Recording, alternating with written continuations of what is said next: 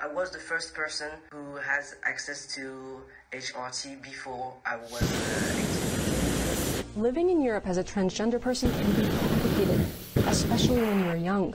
In 2022, it was one of the highest uptakes of violence against Europe's LGBTQ community in almost a decade, especially for its transgender community. Some EU member states have passed progressive gender legislation, yet others have further restricted access to trans healthcare for minors.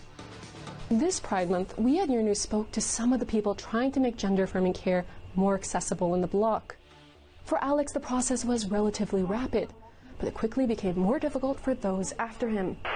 They just let me do that because I was 17 and 10 months and because my parents were very supportive. I just talked to my endocrinologist like a few days ago, and she said that they were forced to shut down the system because there wasn't enough people who would like to work for that. In Ireland, waiting lists can be up to 7 years long. I have heard that some young people and their parents, out of sheer desperation, are trying to access healthcare abroad and access medication abroad and online, but without any medical supervision here in Ireland, which is something that's very dangerous. In Spain, GPs will generally refer young people to a clinic that will help them access the care they want, according to its largest LGBTQ+ org. But it all depends on the region. No es lo mismo ahora mismo ser trans o LGTBI en Canarias que en Castilla y León. Tienen menos derechos en Castilla y León. Y va a depender de la voluntad de los médicos de que te atiendan, pero no está garantizado por ley. For some, it's not just about access to care, but also about being accepted.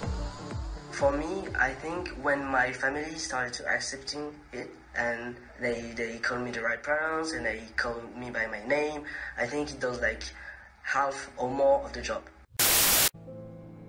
Was there any real discussion of the risks and the side effects? No, there's not. And I know that people want to think that there is, but there's not. The truth is that medical transition is experimental. We have studies that said that medical transition helps mental health with kids. They've all been retracted, modified, changed. But the only long-term study tells us 7 to 10 years is when transgender people are the most suicidal.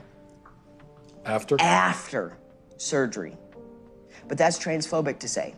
For the first time in history, a marginalized group has a huge dollar sign on the top of their head. We have 5 children's hospitals in the United States promoting that. And what? That's a phalloplasty. That's a bottom surgery. We have 5 children's hospitals in the United States telling girls that they can be boys at $70,000 a pop in a surgery that has a 67% complication rate. That will kill me from infection, that I can't sue on. We're butchering a generation of children because nobody's willing to talk about anything.